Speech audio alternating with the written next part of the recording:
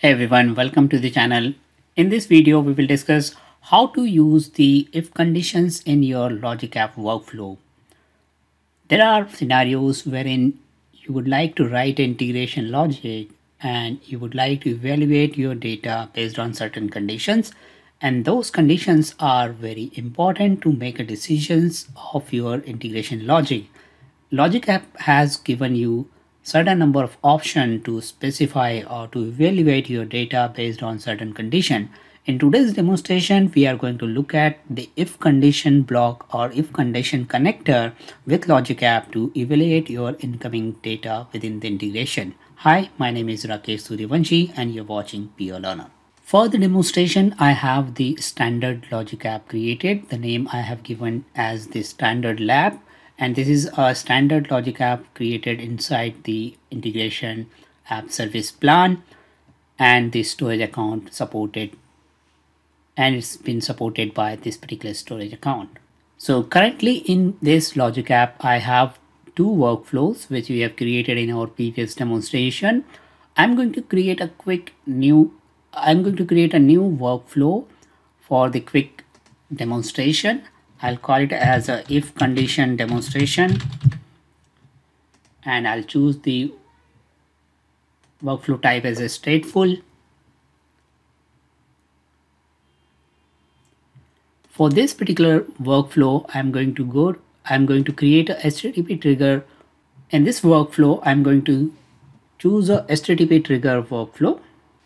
So I'll be using this option, which is the HTTP request.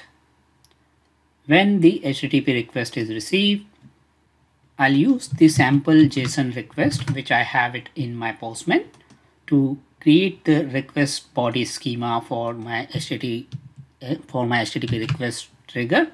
I simply say yes, and that will create a schema to validate the incoming request on the HTTP trigger. I'll choose the option as parameter method type to the post. Next action, I'm going to use the compose option, or let's evaluate. I'm going to use the compose option. This is just an optional thing, but I just want to validate or get the data. So I'll say content in the double quotes, content. And here I'm going to get the content so that we can read the content. I'll say entire body, compose request. Next action, I'm going to use the action which is of type condition. So here, if you scroll down to the actions tab on the right side, you will see that there is a condition block available, which is conditions. You can also type in at the top to search the data, to search the connector.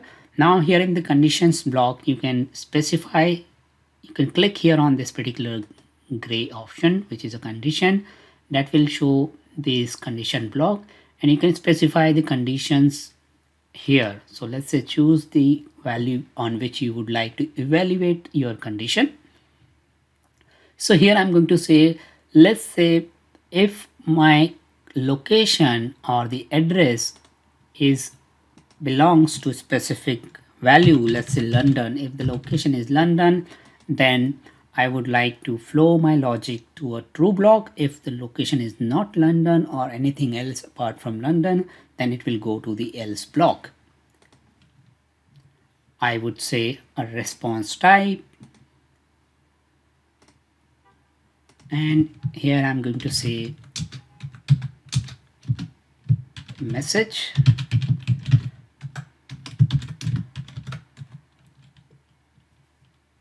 Request was from, I would just simply concatenate this using the concat function, this, and I'll use the dynamic block, which is the address, this one. Okay, so now this message will say request is from London, or similarly I can say the same thing I'll just return the response, but as this request is not meeting the conditions, I'll say 500, and this time again I say in the response body message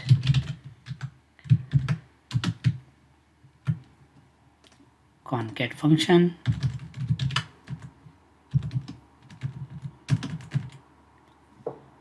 and again this time I'll use the same address body just for the demonstration. Simply save it. Now this has saved my condition, so let's read this implementation again. As and when I'm going to receive the request, I'm going to evaluate the request message on the address property, and within the address property I'm evaluating against the condition London. So when the city is London, or I can say when city is London.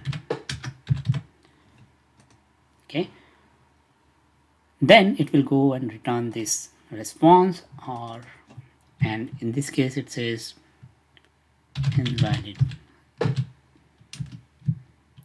address. Okay,